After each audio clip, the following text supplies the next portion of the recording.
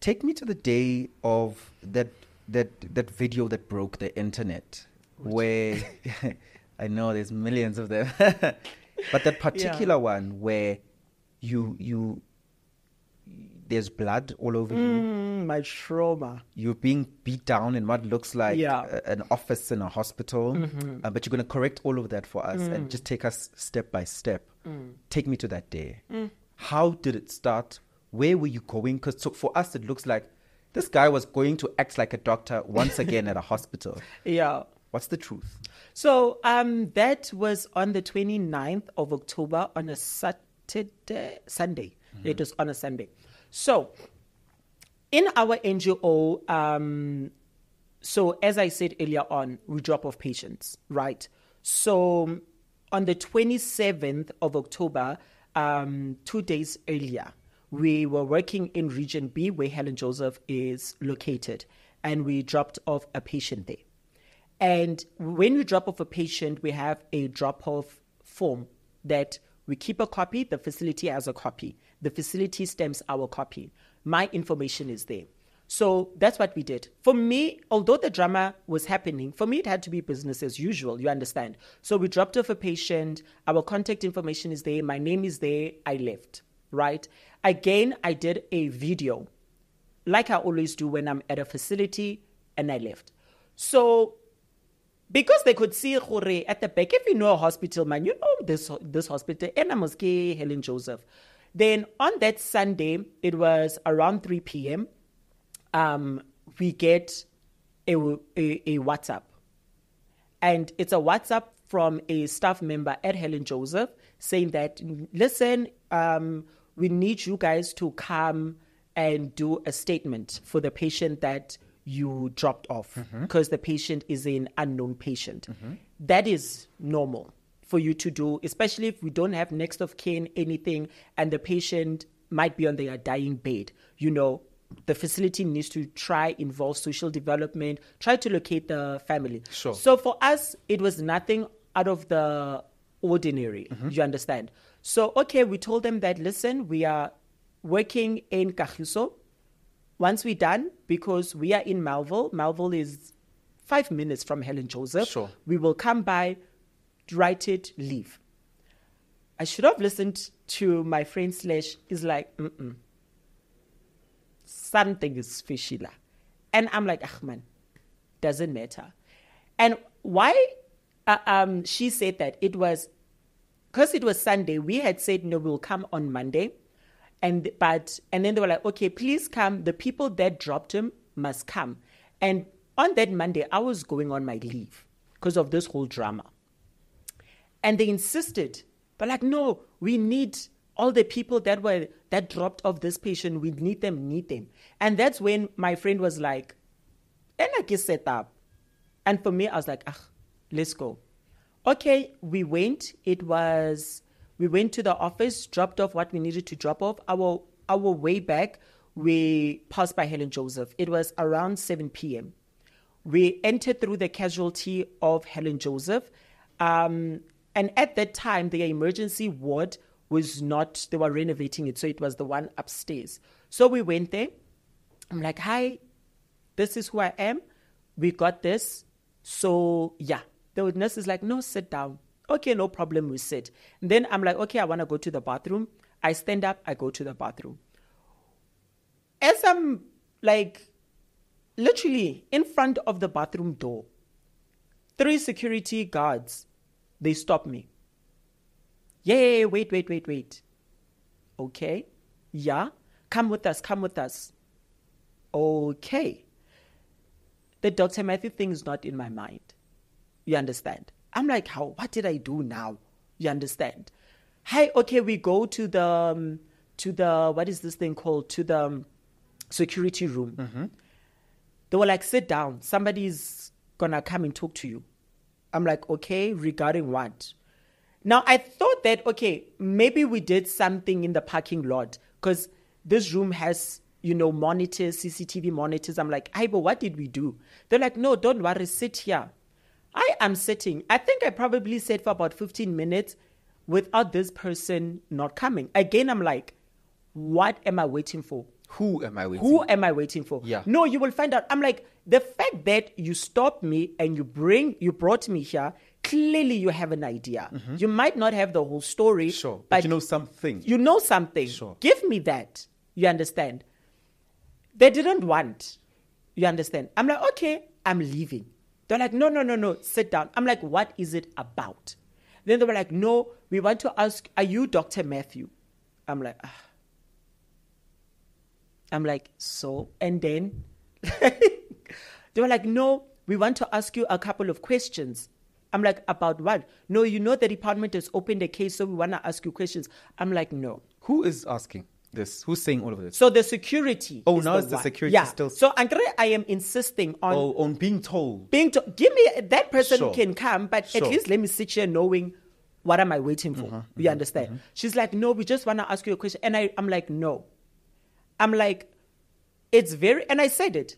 It is inappropriate for you guys to ask me a question. And yet the police have not taken my statement. Remember, they opened the case on the 9th of October. This was on the 29th. So all those weeks passed. In fact, when we found out that the case was opened again through the media, myself and my attorney went to Brixton, presented myself at Brixton, and the investigating officer said, okay, there's not really much in the docket for us to arrest you. Give us your information. I gave my address, I gave my number, I gave a copy of my ID, my attorney's information, everything. They were like, when we need you, we will contact you. Okay. 2 days later, the police came to my apartment. They confirmed that I stayed there. They found me, asked neighbors, no problem.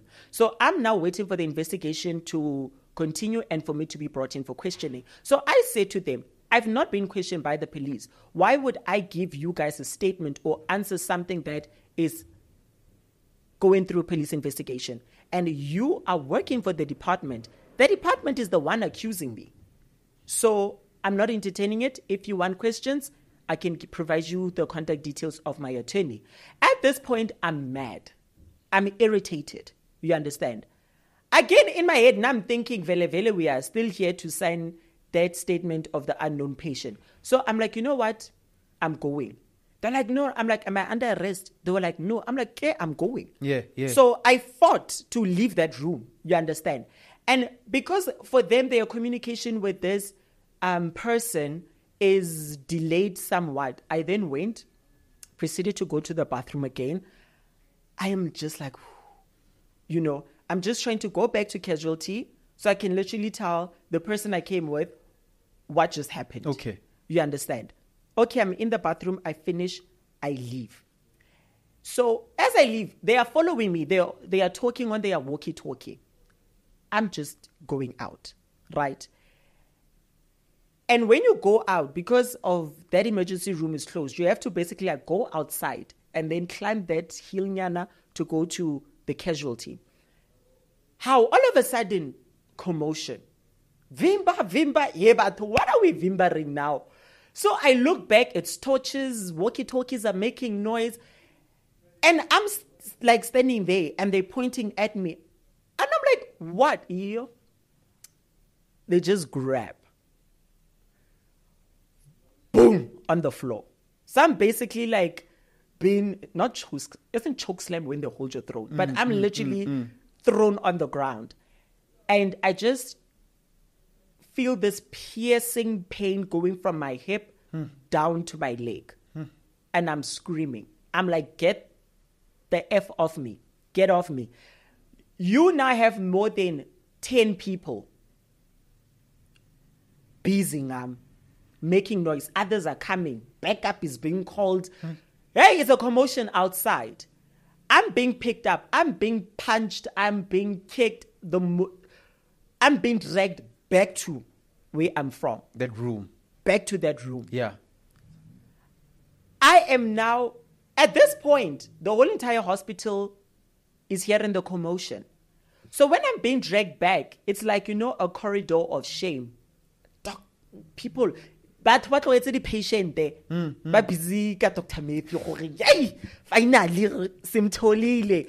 So I get dragged I'm dragged to that room. I'm now fighting. That's the infamous video where I'm bleeding. Okay. And they are forcing to handcuff me. This is after you've been kicked and thrown down. Thrown the most. Okay. Both my hands are handcuffed and my legs are handcuffed. Legs even. Yeah. And then the room is full of everybody. Phone on my face, in my face. Paparazzi. Hence that sound where I'm like, everybody get out. Get out the room. You understand? Yeah. Because now I'm just traumatized. You understand? Okay. Here comes this important person we were waiting for, which is the matron.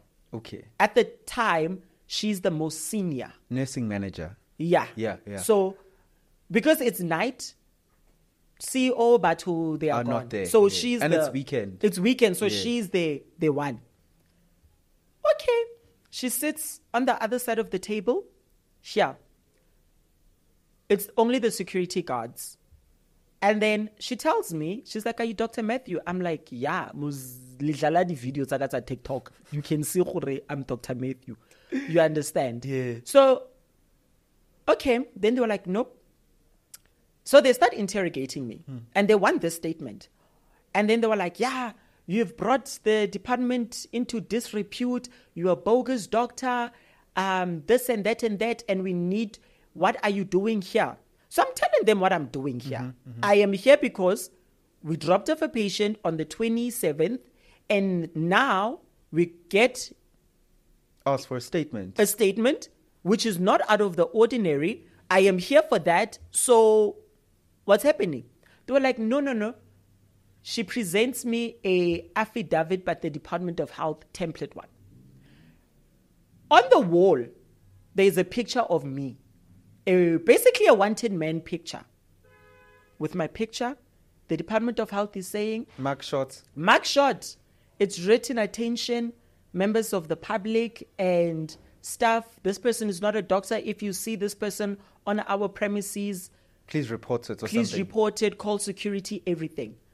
I'm looking at this, I'm like, how? What in the defamation of character is this?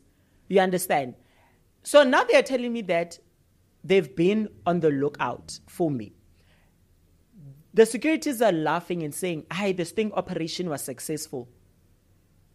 Sting. What sting operation are we doing as security guards? To only find out that them sending that communication was a way of lowering me there. Okay.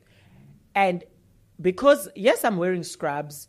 The scrubs is the NGO scrubs because it has the name, the emblem of the NGO, everything. I'm now told that I must sign a statement. And the confession statement had to go something like, I came to the facility that day to pretend to be a doctor, and that because they found my ARV treatment in my pocket, because I was wearing a big jacket, and they searched, and that there was ARVs there, that my intention was to provide patients with ARVs. Basically, examining patients, patients with medication, everything. And then I'm like, no, I'm not going to do it. And in the same time, I'm bleeding from my mouth. My wrist, this one, can even see this scar. Mm-hmm. It's swelling around the cuffs, and I'm in excruciating pain. And for me, I'm like, can I see a doctor? A matron said to me, "No, you will only see a doctor if you sign the confession." And I refused. And I was handcuffed for 3 hours. I was handcuffed for 3 hours. It got so bad. The pain just became so excruciating that I just had to come up with something. In my mind, I'm like, "Matthew, tell them what they want to hear. And you're going to sign this affidavit. Don't use your real name. Don't use your real ID number. Don't use your real signature. You will utlaibona afterwards." And I did. I wrote a fake name, fake surname, some random ID number. I was my cousin. Yeah. I was my cousin. Yeah. So I gave my cousin's name, Mpho Swartz, you know. I gave that. I just made up an ID number. Sure. Made up a signature. And the matron is coaching me on what to write. And I'm writing it. And now she's like, now it's a proper interrogation. Now I'm supposed to write, so they unhandcuff me. Okay, she's asking me questions. I'm now apologizing. I'm sorry. I didn't mean any harm. You know, this and that and that and that. I'm unaware I'm being recorded. I'm just saying what? I'm focusing on this individual because I just need to see a doctor. It was only at the end that when I turned my head, their head of security is secretly recording me. And I'm telling him, I didn't give you permission to record me. And yeah, when you're not going to tell us anything, when you go into jail, I'm like, whatever. I'm still standing my ground. I did nothing wrong.